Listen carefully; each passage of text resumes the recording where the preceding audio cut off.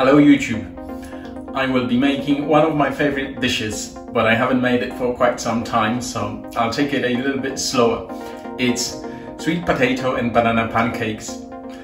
I am laughing because for the last half an hour I am trying to pronounce this properly and I'm saying things like sweet banana, sweet something, everything except sweet potato, and I think finally I got it. But never mind. We'll go through the ingredients. We'll mix everything together step by step and then we'll start throwing it in the pan. We'll see what's gonna come out and we'll see what it's gonna taste like.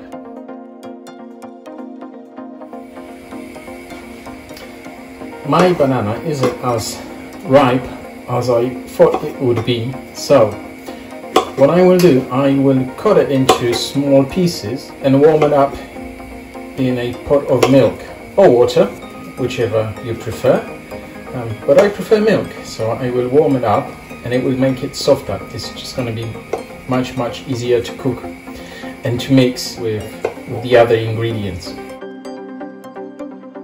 What you can do also is add the cinnamon. I have boiled the sweet potatoes. I have cut them previously, throw them in the water, boiled them. As you can see, the skin comes off very easily once they are boiled. The amount you do is up to you. I will use one sweet potato. I've got some more over there, and throw it in the bowl and add the other ingredients.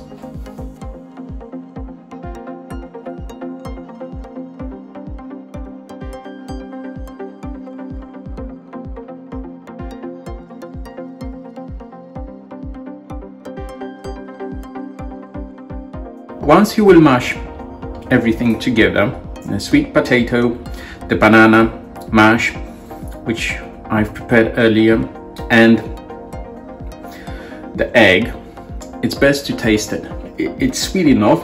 The only thing that I need to do is add a little bit of flour because I think it's too moisty and it can fall apart in the pan.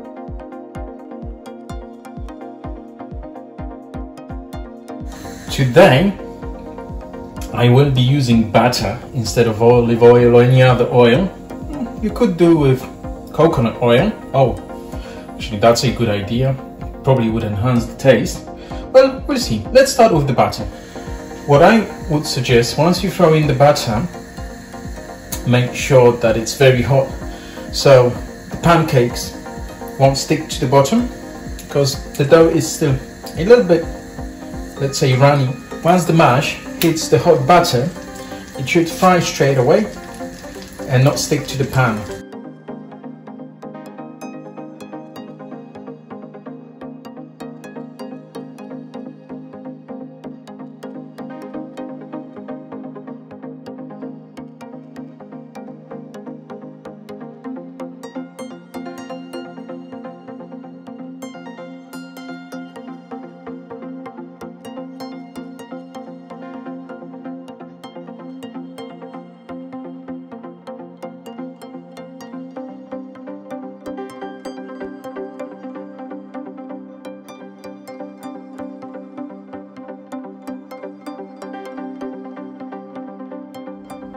As you saw, we are already finished with the cooking and the frying and the mixing and everything.